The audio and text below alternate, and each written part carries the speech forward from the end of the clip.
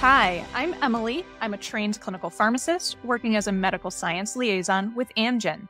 Today we'll be talking about the LUMA program, which stands for Learn to Understand and Manage Severe Asthma.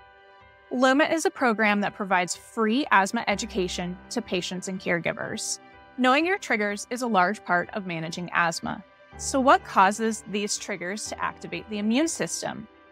Asthma is a condition where the body's immune system overreacts, causing inflammation or swelling in the airways. While most people will react normally to their environment, someone with asthma might have an immune system that goes into overdrive, causing symptoms like wheezing, shortness of breath, coughing, and a tight feeling in the chest. We call these reactions to specific things triggers, and they're a bit different for everyone. It's important to note that what causes you to have an asthma attack may not necessarily trigger asthma symptoms in someone else. While it may be impossible to avoid all of your asthma triggers, learning to recognize your unique triggers can empower you to take proactive steps to reduce your exposure to triggers and the risk of an asthma attack.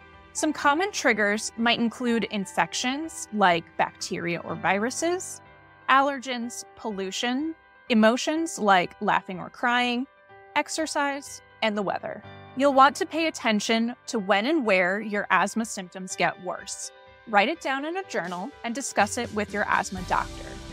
Your doctor may recommend steps for controlling allergens in your home, including potentially using a HEPA filter, reducing dust-collecting materials like carpets or drapes, implementing dust mite mitigation, like covering your pillows or mattresses and using dehumidifiers. You want to avoid smoke in the home, including wood-burning stoves and tobacco smoke. And if you're sensitive to animal dander, like a cat or dog, keep those pets out of the bedroom and off the bed if possible. If you notice your asthma symptoms getting worse, here are some tips on what you can do to try and improve your symptoms. You can use a rescue inhaler or another emergency medication.